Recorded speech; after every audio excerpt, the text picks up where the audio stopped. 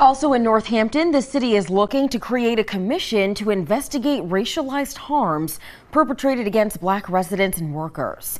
The City Council adopted a resolution on February 16th to create a joint Mayoral-City Council Commission made up of 13 members.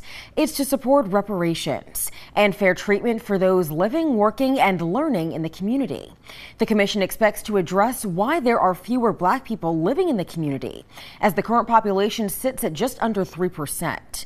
22 News spoke with a local resident on why she thinks this will be good for the city.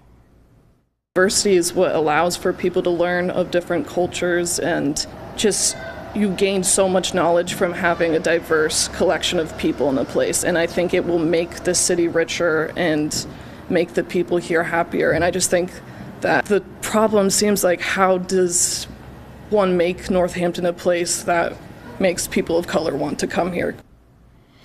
The commission will explore initiatives to be funded and implemented by the city. Residents interested in serving on the commission have until April 28th to apply.